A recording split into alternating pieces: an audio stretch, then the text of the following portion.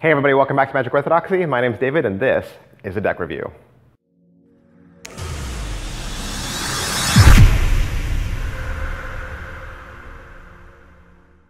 Hey, today we're going to look at the Prism Night deck from Elephant Playing Cards and elephantplayingcards.com.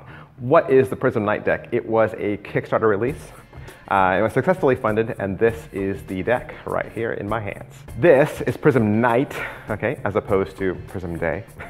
Prism Night is the inky blackness of night cut through by these beautiful radial, very colorful beams of light which highlight the color that's underneath them. The design features of this tuck case and the cards are all featuring a very special gloss ink that's shiny, raised, and it's smooth. And it highlights the light beams that you see on every card.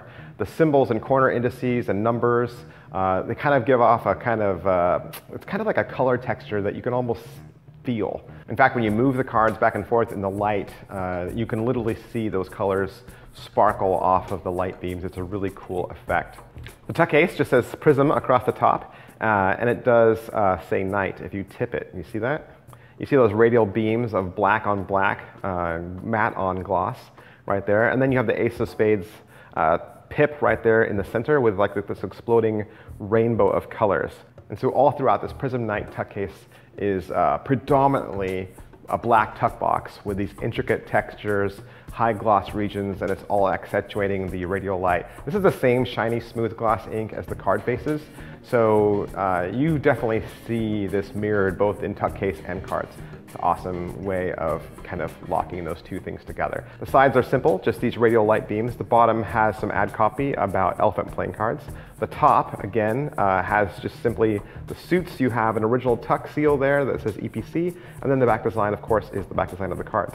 You will also notice that it is a numbered out of a series right there on the tuck flap. And if you pop the tuck flap out, the inside has these white and black light beams that shoot out. If I pulled the cards out, you'd see that going all the way down the tuck case. So that is pretty much it for the tuck case. Let's take a look at these cards. These cards are printed from the Legends Playing Card Company, and they do have a really snappy feel to them. However, they are on the thinner edge of a deck of playing cards. You know, when I measured them with the caliper, they come in right around 2.95, which makes them really similar to, you know, even a standard deck of Riderbacks, or maybe the Green Gatorbacks, the MailChimp deck, or the Royal Pulp deck.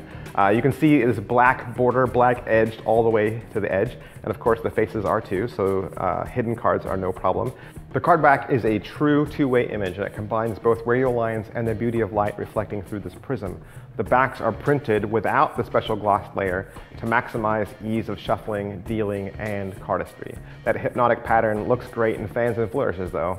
With this deck, you'll get two jokers, and it does have those same kind of light beams. At first, it looks like it's a beam of light that's bent, but then if you stick them together, it almost looks like it could be a diptych. So in this deck, the jokers were uniquely designed to be the ultimate expression of prismatic reflective light.